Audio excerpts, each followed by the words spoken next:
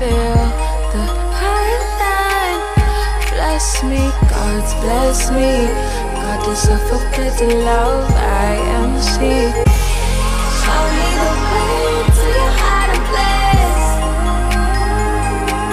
I think I wanna go there.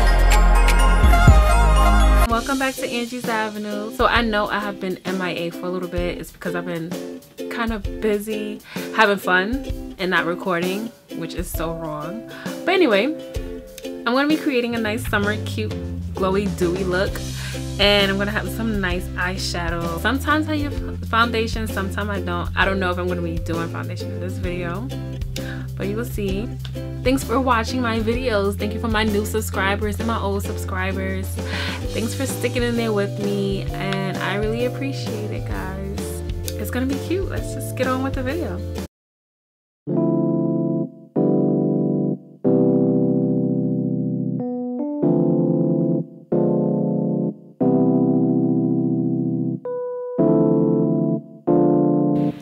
So I like to start doing my eyeshadow first, so that if there's any fallout, it will not mess up my foundation or anything I put on my face. So I'm going to start with that, and I'm going to be using my concealer, my Kat Von D Lock It In Tack 2 concealer, and I'm going to be applying this to my eyelids to give it like a nice base.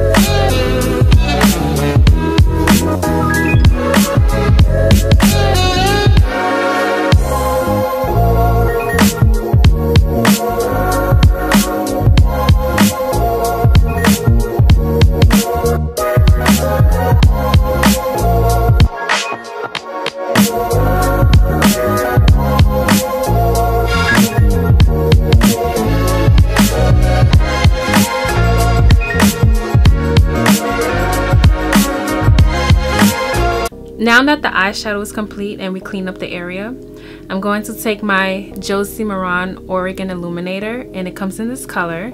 I am going to take my Mecca Shimmering Skin Perfector in the color Topaz, and I'm going to mix both of these. I'm going to mix these two together, and I'm going to apply it all over my face.